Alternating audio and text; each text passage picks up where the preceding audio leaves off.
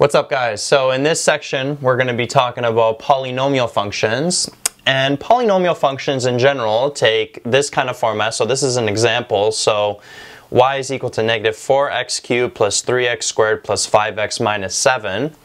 In general, the kind of format that they take is this right here.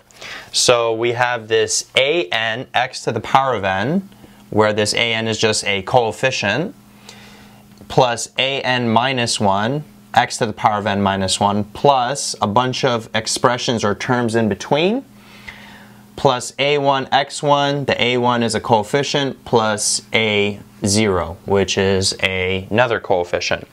So let's go into a little bit more detail talking about what each part of the general form means and if there's any restrictions on them for the function to be a polynomial function. So the first thing is, let's talk about what this n means. So n just means that it's the degree of the function, and it's always the highest exponent. And the restrictions on n is that it must be a positive and whole number.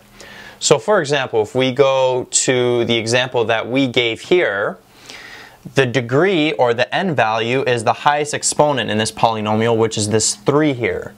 So we would say that this polynomial function has a degree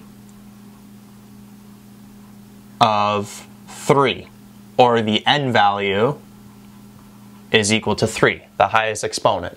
The next part are these an minus 1, a1, a0. So I wrote these out here, and these are just called the coefficients in the polynomial function. And the coefficients can be any real number. So they can be positive, negative, they can be decimals, they can be whole numbers. So in our example, the coefficients are negative 4, 3, 5, and negative 7. Now, in terms of the coefficients, we can go into even more detail. So this an here, this is called the leading coefficient. And we're going to be using the leading coefficient a lot in this chapter. And as with all the coefficients, it could be any real number. And it's just basically the coefficient in front of the variable x with the highest exponent, or with the degree. So in this example, the leading coefficient is equal to negative 4, the coefficient that's in front of the x with the highest degree. And the other coefficient that's fairly important usually is the a0 one, this one here at the end, and that's just called the constant term.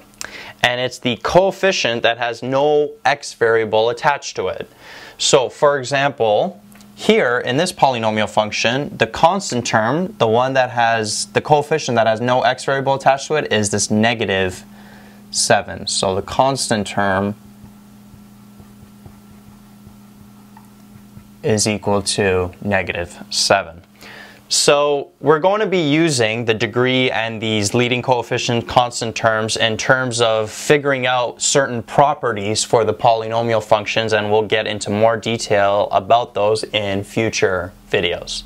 And of course, the y and the x, the y is the dependent variable and x is the independent variable. Now, one last thing I want to mention before finishing off this video is that this general form that I've given you here in this example, these are in expanded form. So what I mean by that is, let's say you have a polynomial function y is equal to x squared, let's say minus 3x minus 10. Right? So this is just a quadratic, which is a type of polynomial function. So just as a review, the degree is 2, the highest exponent. The leading coefficient is 1. There's a 1 in front there. And then the constant term is this negative 10. Now, this form of this polynomial function is expanded. However, we can also write this polynomial function as y equals x minus 5, x plus 2. And that's the same thing. If you were to take this and FOIL it, you would end up getting this expression here. So both of these are the same. They're both polynomial functions, except this form here is factored form.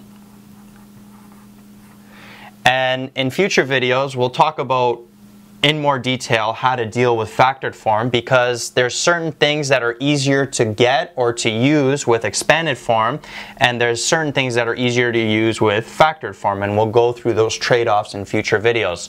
But just make sure that you're conscious or aware of the fact that in this video we're talking about expanded polynomials, not factored polynomials. So all of these properties here you get from an expanded polynomial.